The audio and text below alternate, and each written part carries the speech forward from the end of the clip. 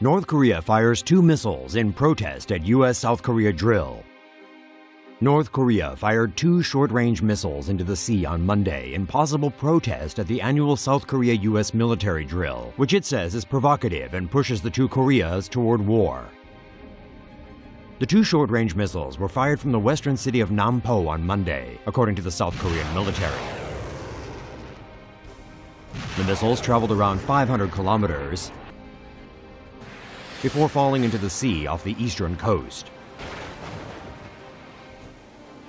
The missile test was conducted as the annual South Korea-United States joint military exercise began. North Korea has escalated its rhetoric and said South Korea and the United States should be dealt with only by merciless strikes.